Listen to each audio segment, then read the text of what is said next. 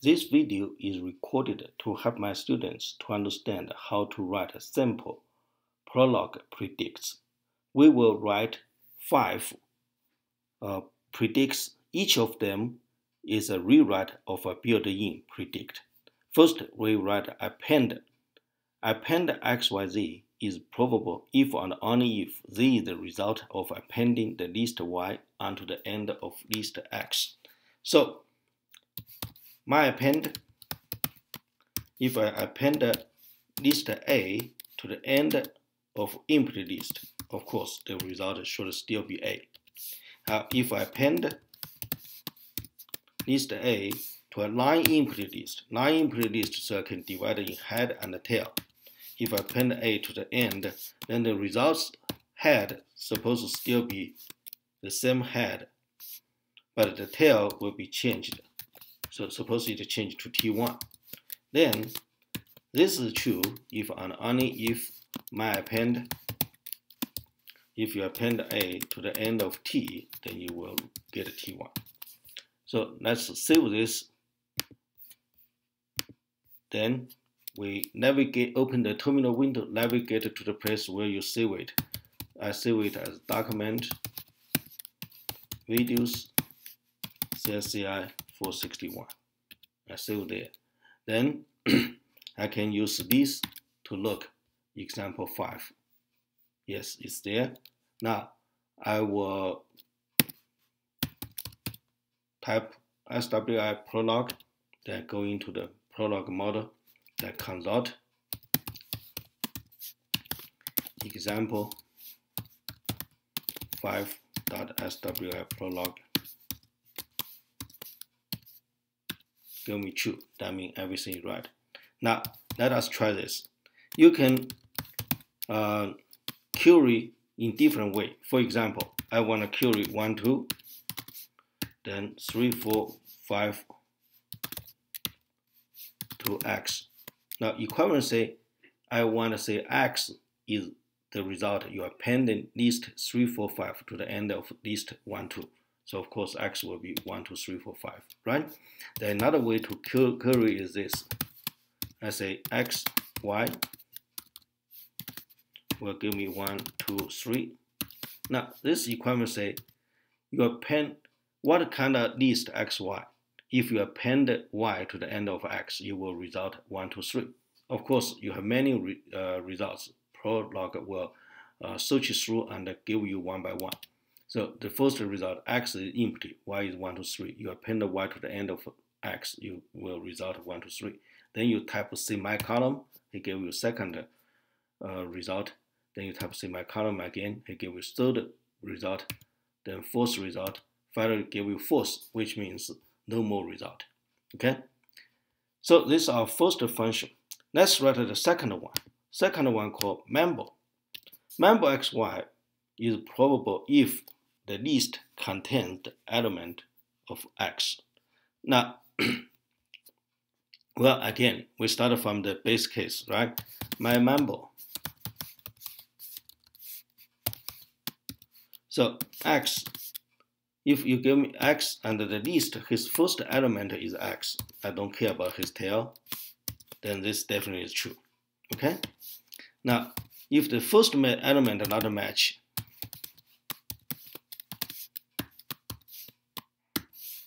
then I have the tail here. Now, if the first element not match x, if it match x, we'll go with this rule. If it's not a match, then what happened? I will say, if you want x is a member of this list, then if and only if x is a member of T. So this will be myMember x T. Okay? Now we save it, then go back. You just need to use arrow key. It will give you, you push arrow key several times, go up arrow key, you will go back to this command consult example 5. So I hit the enter key, true, which means my member function is also, my member predicts is also true, good. So let's try it. My member, for example, 3 is 3 in the list 4, 2, 3, 5, 6, 1. Suppose give me true, right? So this is true. Now, pay attention, he will go through the list, find all the occurrence of 3. Next time is false, that means 3 only happen once.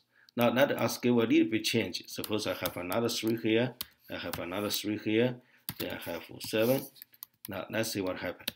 So true, see my column, true, find another 3, true, find another 3, false. Okay? So this member function also good. Now let us say this select function, predicts, So select x, y, z is probable if the list y contains the element x and z is the same as y, but with one instance of x removed. So in this case, we can try this. So mySelect, if you select A from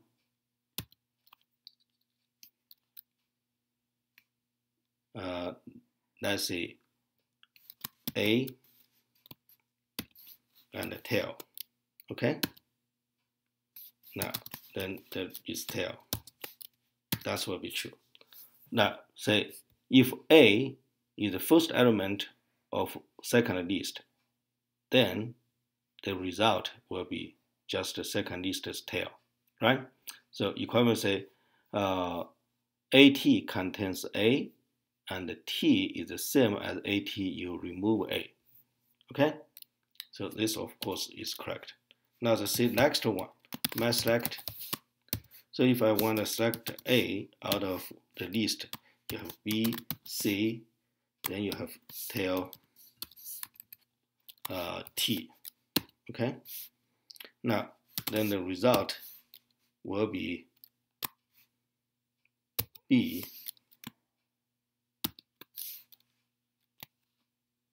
T1. Let's say this way. How about that? Now, then equation say if I select A out of B, C, T, and the result will be B, T1. This equation say what?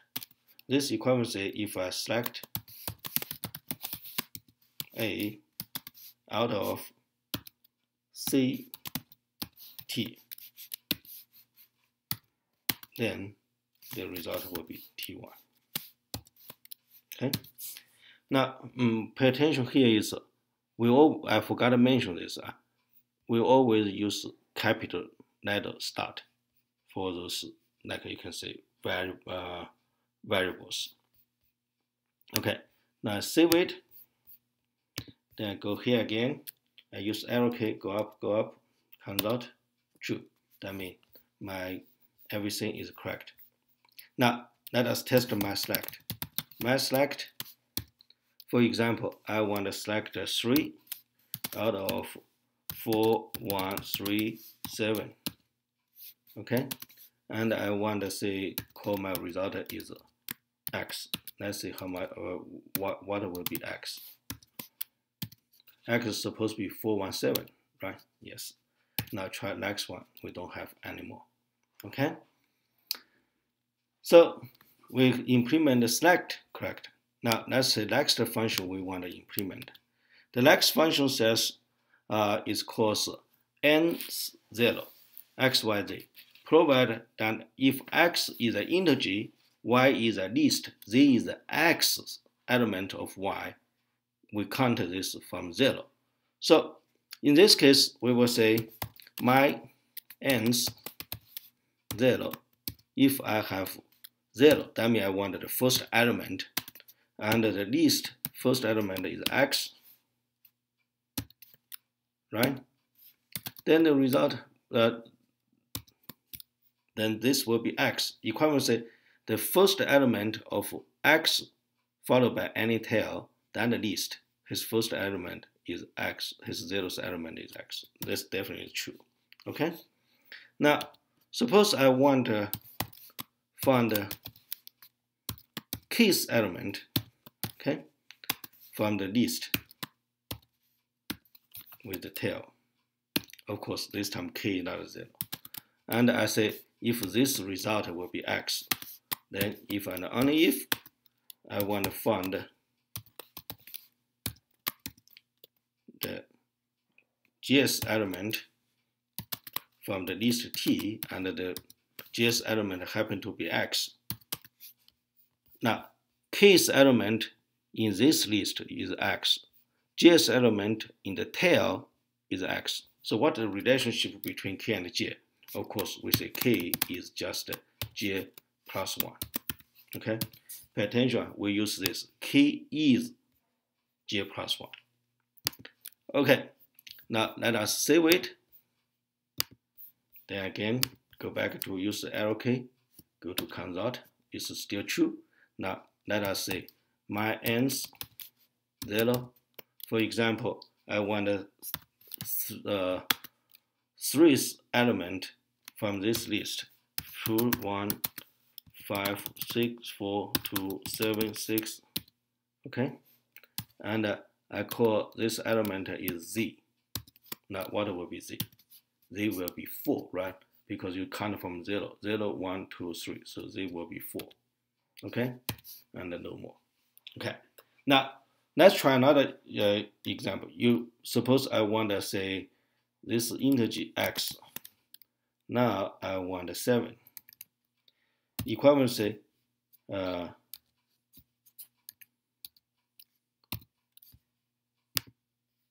If x element in the list is 7, how much is x? Now we know 0, 1, 2, 3, 4, 5. X is supposed to be 5, right? Then no more. Okay? Now we can say if you have repeated elements, let's say I have 2, 7 here. Okay? Then you can predict that x will be 0, 1, 2. X will be 2 and 5. 2, x 5. Then no more. Okay, this is myEnds predicts. Now, how about myLength? myLength even more simple, right? So we can say myLength. First, consider the basic case. If it's an empty list, of course the length is 0. Okay. So length of xy provided if x is a list of length y. Okay, so empty list, his length is 0, no problem. Now, I say the second one, myLength. If this list head, I don't care. Look at his tail. Okay. Now, if this length is y, what I mean? Then if and only if myLength of the tail suppose is x, then we must have y is x plus 1. Okay? Because the tail's length is x, the head plus tail, the whole list length is y. Then we must have y equal x is x plus 1. Okay, now let's save this. Then we go arrow key, go up, go up, go up. Okay, turns out true. So it means myLength function, myLength predicts is also correct. Let us try. myLength, suppose I give a list is 1, 2, 3, 4, 5. Then I say x. Now equivalency, x is the length of this list. How much is x? Per period, x equals 5. Okay? Okay. If you have any questions, please send me email.